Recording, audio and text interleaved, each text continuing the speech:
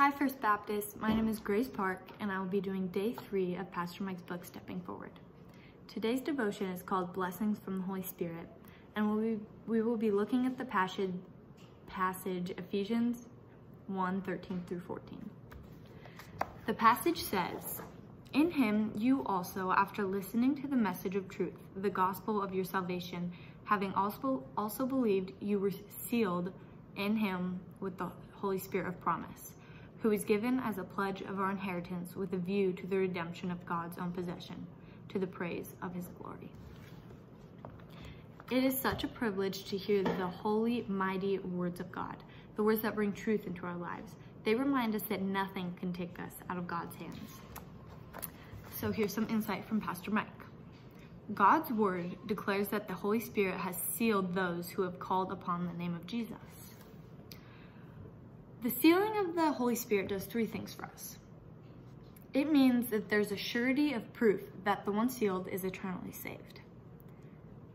Salvation is a never-ending process, and it has 3 parts to it.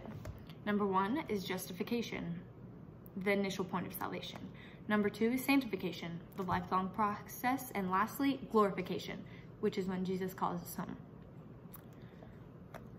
The sealing of the Holy Spirit shows the world that we belong to God. It shows that our spirit is alive because the Holy Spirit gave us living water. Pastor Mike says that the sealing of the Spirit ensures a constant flow of life from the throne of God.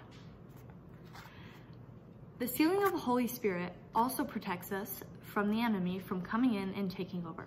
Once the Holy Spirit has taken residence inside of a person, nothing can push him out. How great is the blessing of the Holy Spirit? We have only to say, praise God for his marvelous grace and the work he has done and the power he has to keep it. So now for the challenge for today. You know those days when you feel lonely and full of despair? When all you can ask is, where are you, God? Well, the promise of the Spirit sealing ought to be the comfort for you in those tough times in life. God has never left us and he never will.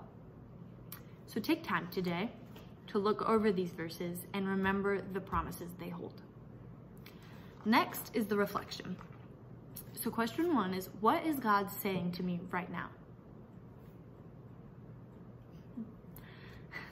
God is telling me to remember that he is always in control, to remember that I am forever protected, forever saved, and nothing can take me away from God. And to remember that I'm loved and that God would never leave me. How should I respond to this? By remembering his promises, every promise that he's ever made, including the ones in the verses that we read today. I hope you enjoyed, and I hope you continue watching. Have a blessed day.